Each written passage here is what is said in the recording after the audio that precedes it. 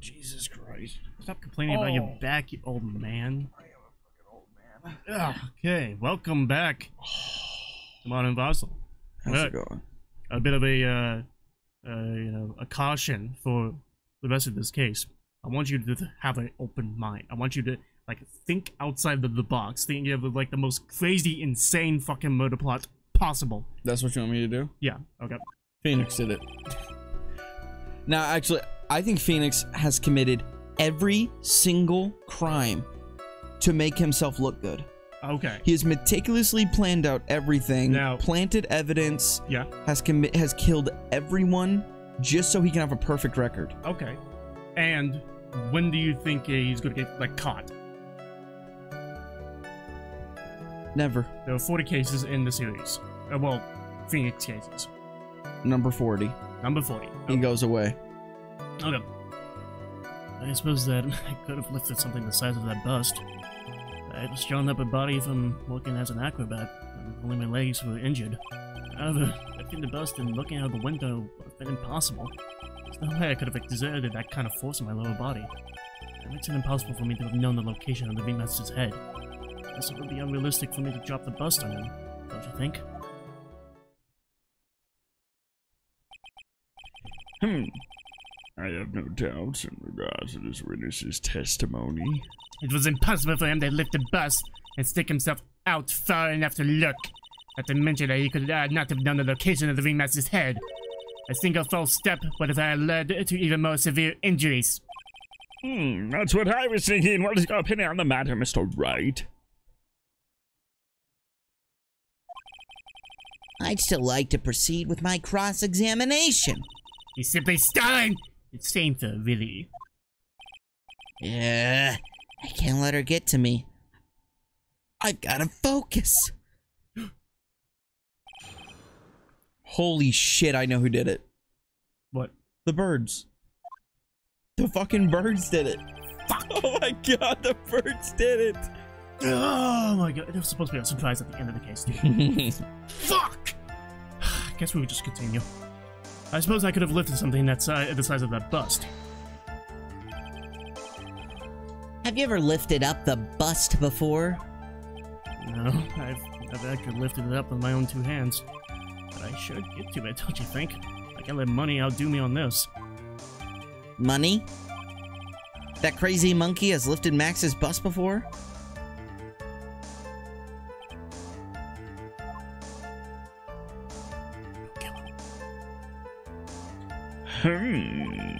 Please continue with your testimony, Mr. Dingling. I was thrown up a body from working as an acrobat and only my legs were injured. So what have you been doing to keep in shape? Well, honestly, I've given up on training. I don't have any plans to return to the trapeze or the tightrope. You don't say. But, no offense, I'm not worried about losing to you in a race or anything. Neither am I, Mr. Phoenix Wright. I don't want to lose either, slow poke. I mean, Nick. Whoa, whoa, whoa. How did the discussion turn to me all of a sudden? I suppose you could say that I'm shorter than the average bear. However, lifting the bust and looking out of the window would have been impossible. And why is that? Because if I were to do that, I'd end up falling out of the window myself. I still haven't gotten much feeling back in my legs yet. So you couldn't have thrown that bust out of the window? There's no way I could have exerted that kind of force on my lower body. How long do you think your recovery will take? You have to remember that my nerves were severely damaged. I'm currently undergoing some extremely intensive rehabilitation. But it's still gonna take a while before I'm back to 100%. Let me remind you of another very important point. If the witness was carrying the bust... If the witness was carrying the bust, he would not have been able to see out below the window. This is impossible for me to have known the location of the V-Master's head. Why do you say it would be impossible? Allow me to explain. You accept that if I was carrying the bust, I couldn't see out below the window. Thus, there's no way that I would have known the location of the remaster's head.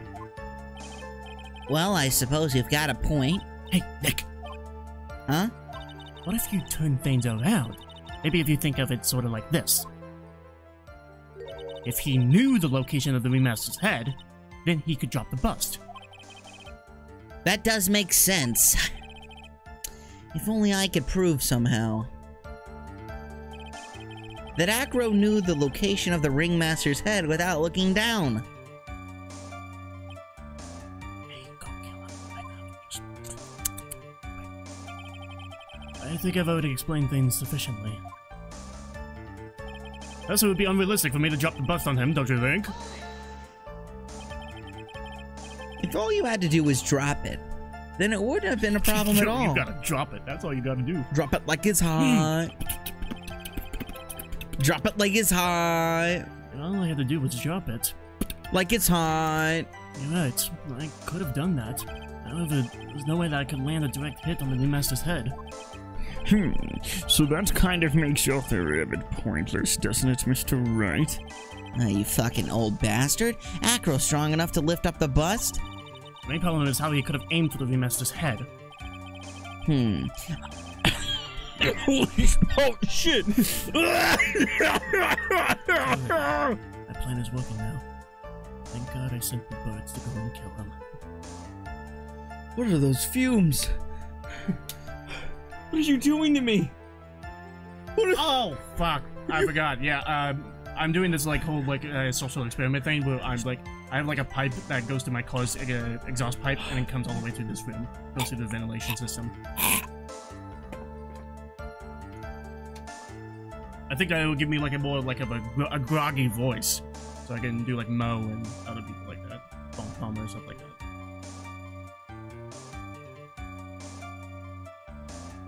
Oh, shit. That backfired. Got him back. I wonder if Force powers. I wonder if he used some kind of tool to aim for the ringmaster. That's the ticket, Nick. Show him what you got. I have to be careful. I have to find something that fits perfectly with the case. I don't remember us finding any sort of tool, but maybe we overlooked something. Alright, what do you want me to do? So there's something that he used to force it out the window? No, the concern is that he pushed the bust out of the window. He's saying that, yeah, I could have thrown the bust out of the window, but how could I have been accurate And hit him. and hit him on the head? Right. Okay. So like, it makes it impossible for me to have known the location of the remaster's head. I don't know if that's true. Because, like, say that they knew he was gonna be by that box. Then you would know. So he used the box to, like, as a way? So, like, the ringmaster didn't bring that box, right? No, the box was there. The box was there. So he knew that the ringmaster would go to the box. Okay. Which would then give him a very good idea as to where he would be and where his head would be. Acro, you didn't really need to lean out of the window, did you? What are you driving at, Mr. Wright? You already knew ahead of time where the ringmaster's head was going to be. Quite precisely, I may add. Your silly hinting at things is pointless, Mr. Phoenix Wright! Enough stalling! How about you show us some evidence? But I did such a good job hinting. Yes, yes, yes. Hurry up and explain things, Mr. Wright. Maybe you should take a look at this.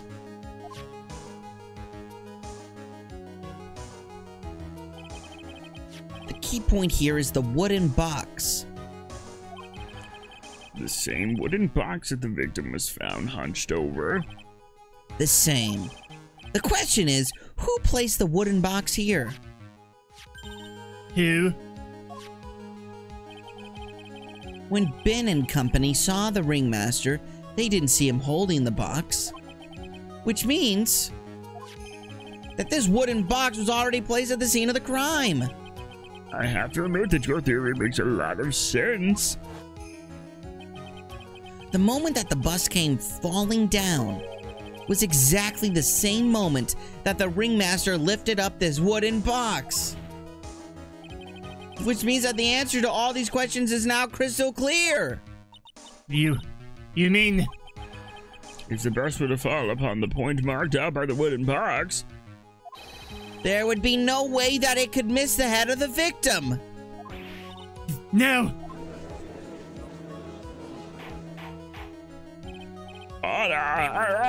This is unbelievable.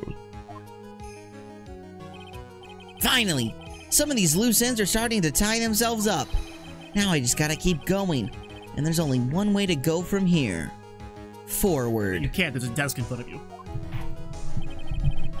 So the next question I have is, who replaced that wooden box at the scene? It was Mr. Dingling, of course. He connected it to a rope, and then all he had to do was lower it down. Ow! Let me rip some sense into you! Ow, Mr. Phoenix Vent! Ow! Ow! Ow! Ow! Ow! His head could have been anywhere when he lifted the box! That's why the box was so specially made! Specially made? Indeed. It had the most peculiar feature. Well, the contents were peculiar. It's just fucking pepper shaker. Yeah. The weight, I don't remember. Can we look at the record? It's 20 pounds. 20-pound box. Yeah. Wooden box sounds normal. Small but strong lock. Yeah. All right, go back. I mean, maybe the weight is peculiar, I guess.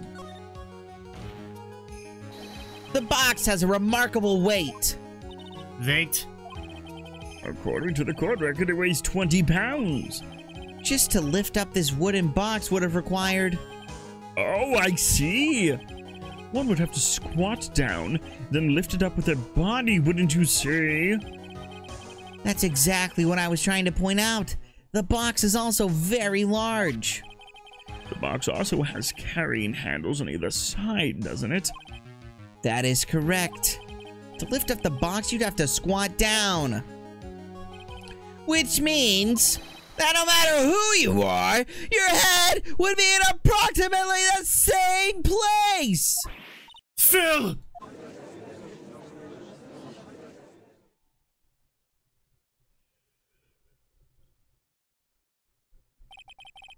Does he even bother to listen to me anymore? I've heard what you've had to say.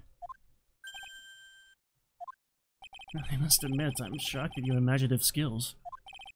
Did you do it? Did you place this wooden box in the plaza? Mr. Wright may have a vivid imagination, but I could never have done what he's proposing. What? Mr. Wright, do you recall the original location of Max's bust? Oh, the original location. Oh, fuck.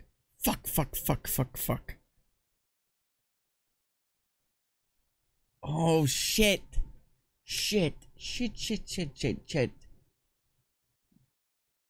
I remember. Of course you do. Of course I remember. It was on top of the table in the cafeteria. Yeah. I actually thought it was the cafeteria. I actually did, but I was like, why would that make sense? That's what I was remembering. Because, you know, Mo said that Max wanted us to, wanted everybody to, like, bow down to his greatness. And, like, every time they eat, they see, like, his accomplishments. Gotcha. Yeah. Then what happened to it? I'd like you to remember one important fact, Mr. Wright. I could not possibly leave the lodging house by myself. Ah, that means... You understand what I mean, don't you? I may very well have been able to drop the bus from my room. However, how could I have gotten the bus from the cafeteria to my room? You see, Mr. Phoenix Wright, explain that! Don't forget, you said there was no accomplice. Ah! Tell us exactly how the witness could have carried the bus from the cafeteria. Yep, we definitely have a problem here. But this is no place to get perplexed. I've got to get my wits about me and prove how things happen once and for all. All right, Mr. Wright. Let's hear your explanation. How did the witness get the bus from the cafeteria back to his room? Monkey. That's all you need to say. Monkey. A monkey? Everyone knows money. He loves shiny objects of any size. Oh, like when he stole the ventriloquist ring. So, are you saying the witness had the monkey steal the bust? Of course he didn't order the monkey to steal it. The monkey stole it on his own and then brought it back home. Home? Money lives in Acro's room. Acro's room? But the bust was bronze, wasn't it? Bronze isn't all that shiny. Maybe you should put the whip down sometimes and read the court record. My, those are some very nice cards he's holding. Yes, and they are made of platinum, which is very shiny. Yeah. Acro! Money is a strong monkey, right? It'd be easy for him to bring the bust back to your room. If he wasn't able to handle that himself, I'd be on the market for a new roommate. Order, I said order, Miss Von Karma! Where is the bust in question at this moment? I don't know. They're searching for it as we speak. This is a rather strange turn of events. But let's say that the monkey had not stolen the bust. What would have happened then? Well, in that event, something else would have been used as the murder weapon. Wait. Then you mean this bust was the murder weapon purely by accident? It's possible. Maybe Acro saw Money's mountain of stolen goods and thought to use one of them. Anyways, I think we're more than proven one critical fact. Namely, that it was entirely possible that Acro was the murderer! Noran!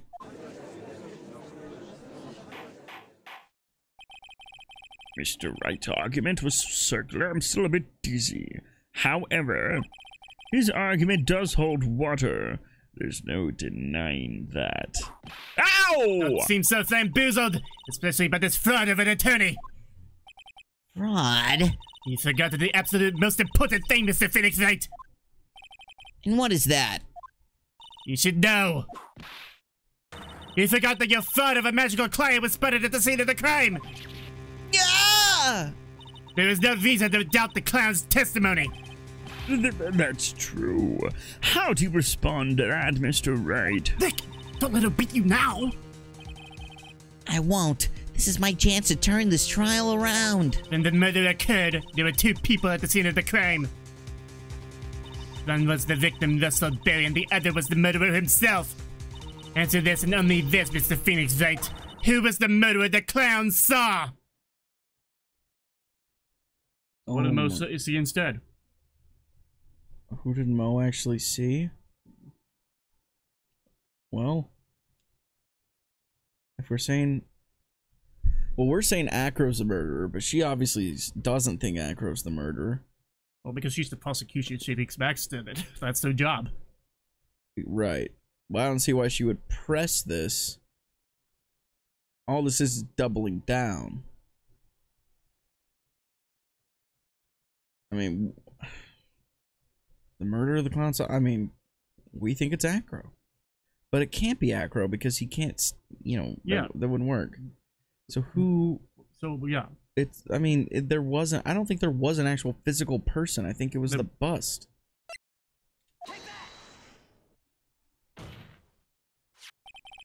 He saw Max's... Ow! I asked who was the other person Mo saw at the scene.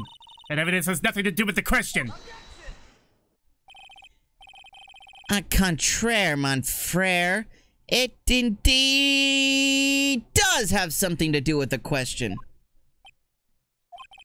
Mo said that he saw Max's silhouette. But he did not actually see the man himself.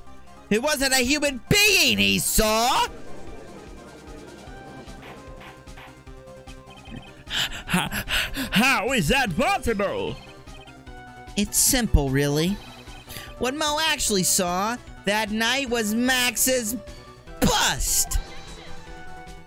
What are you talking about? Have you tried using your brain at all in this case? The silhouette he saw was wearing a cloak.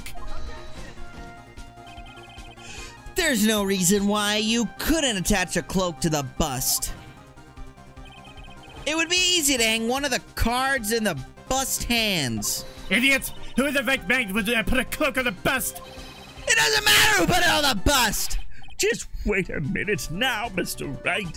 Who put the cloak on the bust? That question is one of the utmost importance to this case, don't you agree? Oh, he caught me. So let's have it, Mr. Right. Who put the cloak on the bust? Who put the cloak on the bust? Mm-hmm.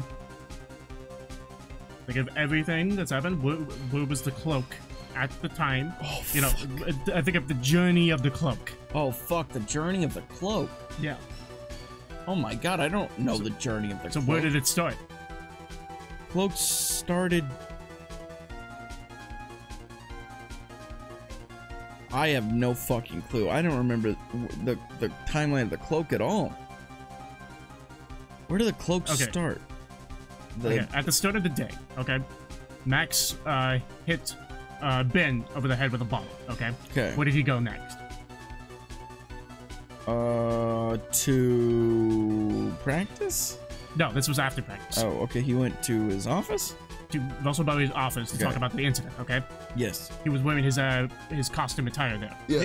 But then he put it on the wall, okay? Okay. So, then what happened next? What happened next? Yeah. Max...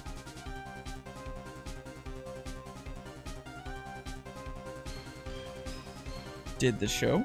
No, this is after the show. This is after practice. This is late night. Then Max... Oh, shit. Russell Berry and Max. There was like... Russell Berry and Max are in his office together. Don't they get into like... Oh, the contract thing, right? That was a week ago. That was his lie to... I thought that he was debating his contract with them or something, right? They got into an argument? They already did. Okay. The argument between Ben and Max was over Regina. Okay? The reason Max went to his to Russell Berry's office was to talk about the conflict and also to propose to Regina. Basically get his And that was the day of the murder. The night of the murder. That was the night of the murder. Okay? So Max is talking to Russell Berry about wanting to be with Regina. His cloak and his hat are on like a coat hanger. Yes. Then what happens? Oh, fuck. Well, he leaves, right? Who does? Max. No. Russell Berry leaves. Russell Berry leaves and takes the cloak and the hat. And the cloak and the hat. Okay. And why does he take it? He takes it. We don't know why he does it. Okay. Okay. He goes outside. Okay. And who sees them? Sees him? Who sees him? Oh, he goes outside and he's seen by the puppet and okay, Woody. Yeah. And they say that that person is wearing the hat and the cloak. Oh my god. So, and then he gets to the scene of the crime. What happens? He gets to the scene of the crime and then the bus comes down and hits him. Okay. And then what happens? And he dies. Okay. Think fucking crazy.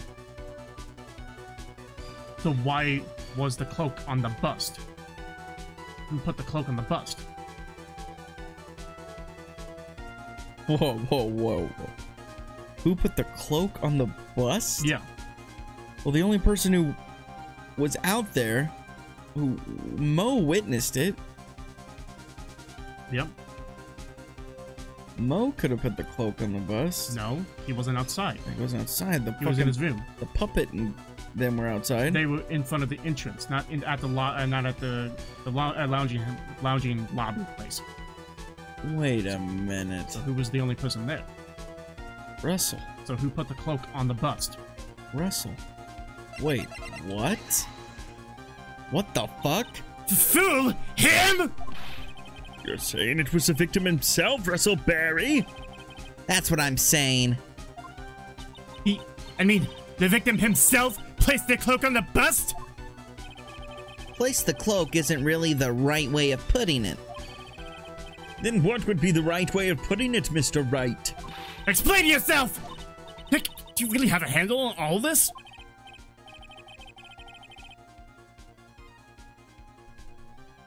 Whoa, wait a minute. What? Oh, whoa. Is Russell Berry alive? Then whose body is at the coronary right now? Moe's. Russell Berry dressed up like a clown. You think they would do that twice? Yeah, you're right, yeah. Maybe. I'm fine, Maya. I'm finally putting all the pieces together. There's really only one picture I can paint anyways. Alright. So you want to know what really happened that night? Let's step back in time! Acro used a rope to lower the wooden box onto the scene. Then he attached that rope to the bust and dangled the bust out of his bedroom window directly above the wooden box.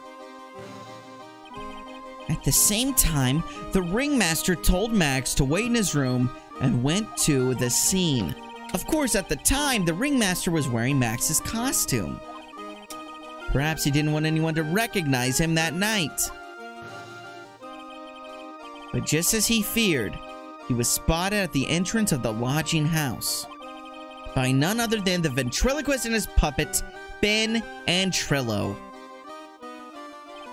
When the ringmaster arrived at the scene, he bent over to lift the wooden box. And that's when Acro took his chance and released the rope. Now this is when the magic happens.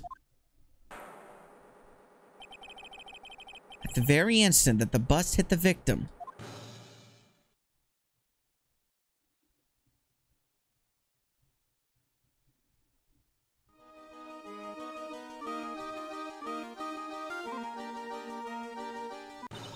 You just read the second there, Mr. Phoenix, right?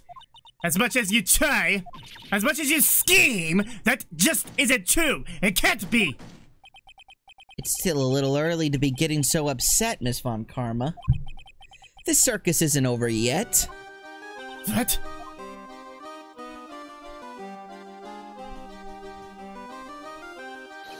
The impact of the bust on the victim threw the cloak up, which snagged onto the bust. That impact also caused a sound a certain witness heard, prompting him to take a look. That witness was, of course, Lawrence Moe Curls, the clown. When Moe looked out his window, the cloak had already snagged onto the bust. Now, having completed the crime, Acro naturally went about pulling up the murder weapon. Of course, he had no idea that Moe saw the bust being raised with the cloak dangling on it. Primarily because in his wheelchair, he couldn't see out of his window. So he just kept pulling the bust up.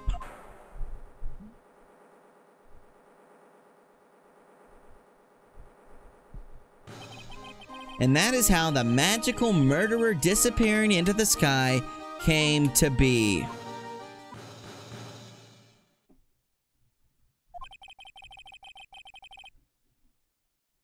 You see, the only person who could have pulled this off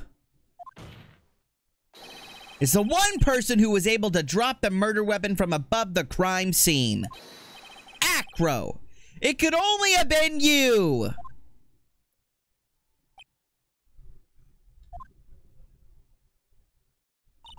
Acro's been playing mind games with all of us. He sure has. But he has come to the end of his rope now. So? What now? He's graced us with a rather long-winded tale. But do you have any evidence to prove that your fairy tale is true? Evidence? In this court, only two things matter. The power of evidence and the power of my whip. Don't forget the power of my gavel as well. Mr. Wright, the prosecution brings up a good point. Can we see some evidence? Nick, they say they want evidence. I just explained how there can only be one possible murder method. But there's still something unusual about Mo's eyewitness account. Unusual? A contradiction, actually. Okay then, you said I can get out of this jam. That's enough talking amongst yourselves. Proceed, Mr. Wright. Present some evidence to the court that backs your claims. I want hard proof that you have unraveled the trick to this magic case. Okay. So what was the contradiction of what Mo saw? So that screenshot of the silhouette, Yeah. you know, looking down at the victim. Okay, what is wrong with That the hat was left there. The problem is Max has 3 symbols. You know, the silk hat, the cloak, and the white roses.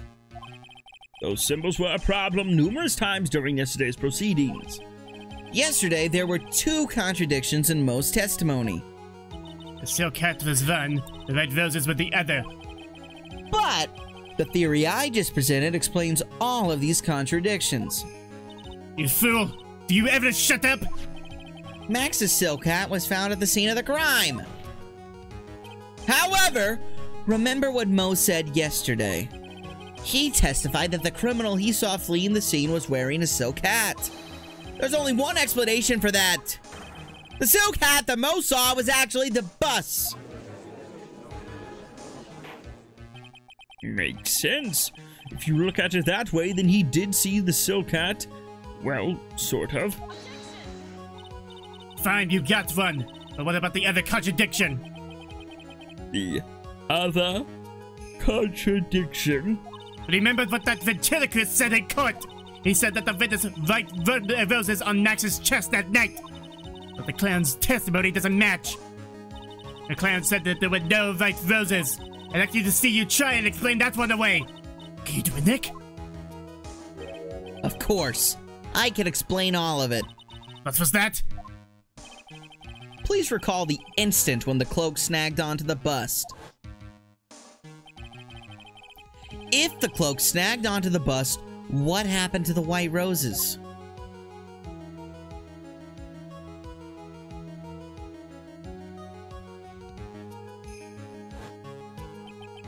Do you get it yet? If the cloak got snagged onto the front of the bust, it means that the white roses would end up on the back of the bust. Ah! Which explains why Mo didn't see them. The white roses were not visible because they were on the back side of the bust.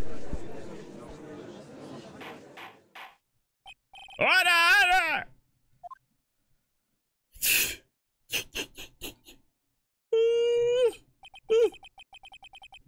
This is quite the shocking state of affairs. Mr. Wright's theory still sounds a bit absurd to me. However, let's just keep going down this road for a while and see where it leads. Let's do this, Nick. Maybe Von Kamm will finally throw in the towel.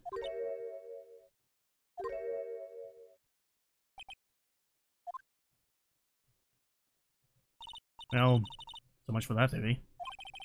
Mr. Wright, do you mind? What is it? You took the time to research our circus, didn't you? Well, yes, I did. Is there something making you think that I didn't? If you did, then maybe you'll understand why I think you're off track. Why is that? Motive. This witness feels an incredible debt of gratitude towards the Ringmaster. Anyone with any relation to the circus is well aware of this.